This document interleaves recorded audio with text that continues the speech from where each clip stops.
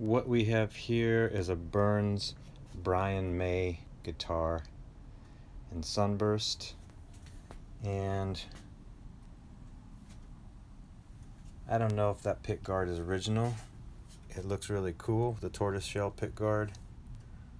These have an ebony fingerboard, locking tuners, and you kind of see them in two varieties. There's the ones made by Burns in the UK, and then there's the newer ones made by Brian May's own company.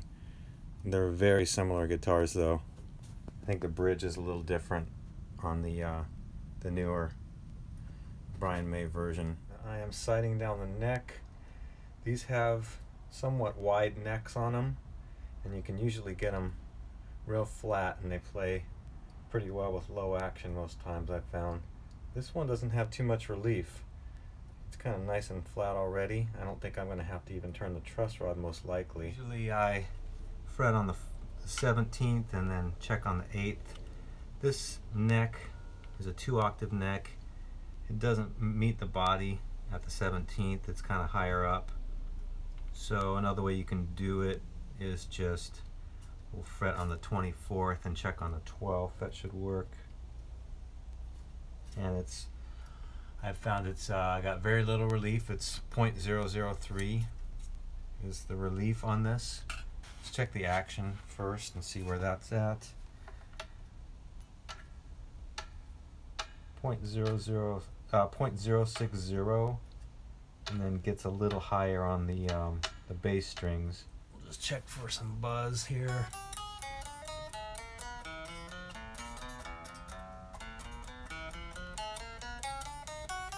I need to retune, but it's sounding pretty good.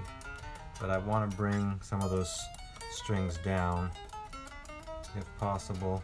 What I did off camera there for a second was I just adjusted the saddle height to 060 at the 12th fret, so it's a good height in my mind. And now checking the low frets, just a little bit of buzz.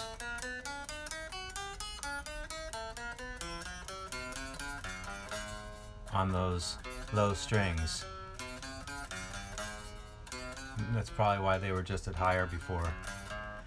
I'm gonna see if I loosen that truss rod maybe half a turn, if it gets rid of some of that buzz. This has one of those truss rods that's tucked away a little bit under the nut.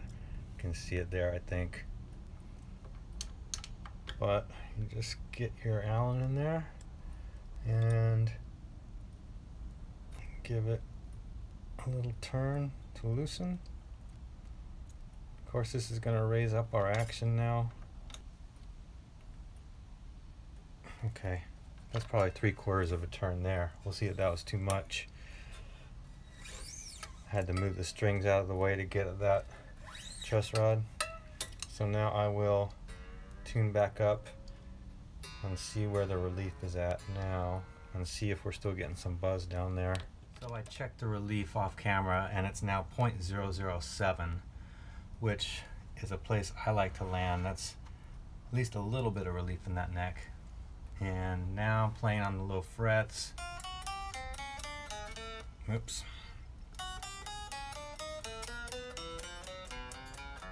Much better. So it's gotten rid of that buzz, but sure it's raised up our action.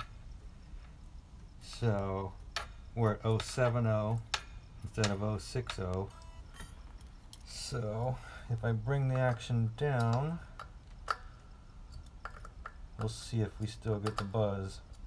We set the action after we set it. Tune up again.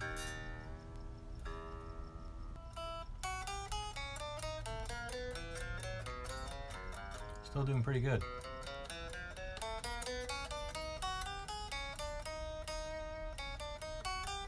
Might be where we need to be.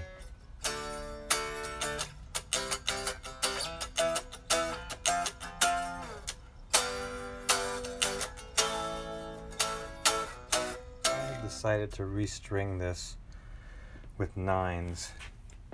Had 10s on there, but I seem to recall that almost all of these Brian May guitars I've had before have 9s on them, and I did a little look up on the internet, and Brian May's Guitar Tech suggests 9s. So I'm going to see if that helps me a little bit with this guitar. Just came across one thing, is taking off the old strings.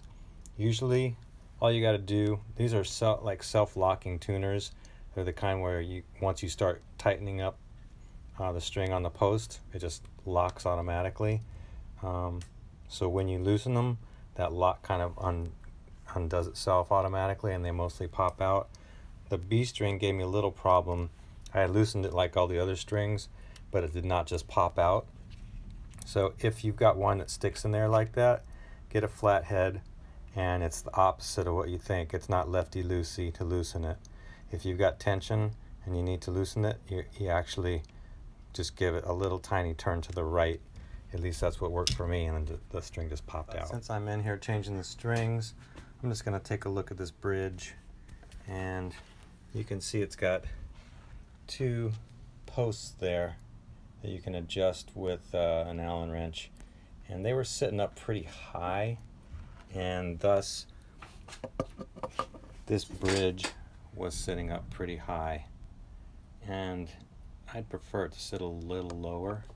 So what I did was just did a few turns on these to bring them down, and now when I put the new strings on, hopefully this thing will be sitting a little bit lower here. So just to reiterate, with the Brian May, when you're stringing it up, you don't really need to mess with the screw on the top of the tuner. Just route it through almost all the way through.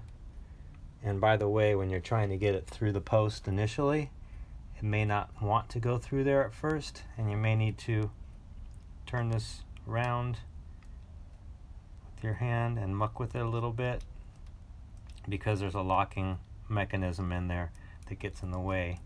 There we go. So just turn it until you can get the string through the post. Pull it almost all the way through. I like to leave a little bit of slack. Maybe you get half a wrap on the post that way. And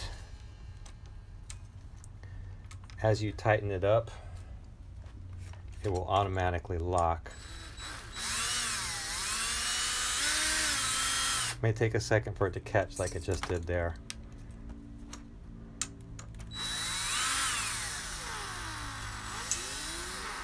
But there's nothing you need to do to manually make that tuner lock. It just does it as you tighten it up. So the setup is finished on this Brian May. I have to be honest and say it was not the easiest setup. I probably had 4 or 5 of these throughout the last few years. So I'm no expert at setting up this guitar, but I will say they are a little finicky. It seemed to work better with 9s. So I've got 9-gauge strings on there. 10s I could not get to work really. Where I ended up with relief was about 0.006. So these necks really seem to want to be pretty flat with very little relief.